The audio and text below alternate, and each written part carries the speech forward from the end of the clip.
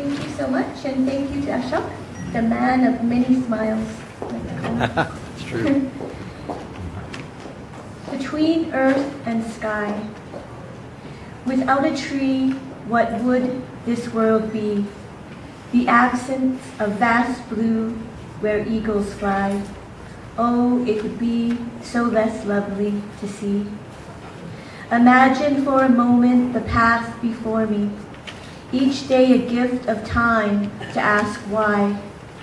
Without a tree, what would this world be?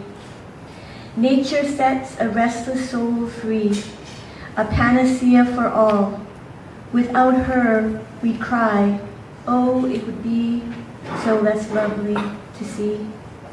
Slowly the sun empties time to the sea, breathe deep starlight, alive until we die. Without a tree, what would this world be? A broken promise without a key, devoid of leaves as seasons pass by.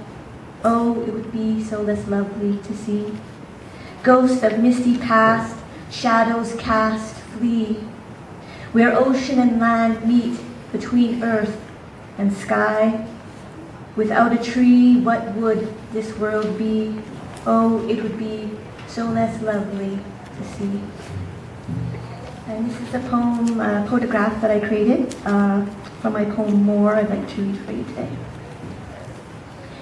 Exist beyond water, wanting more than sustenance of life, wanting more than the air we breathe, to give freely of self, to give freely of love in plenty. Joy abundant as water, pristine and clear from a deep spring, flow on.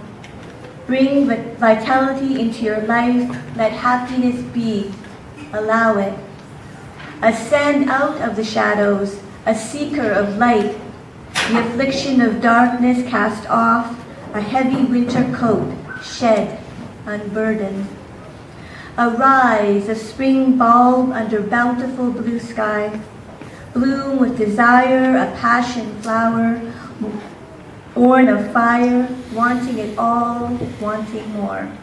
Thank you so much, and congratulations to all the award recipients today. Thank you.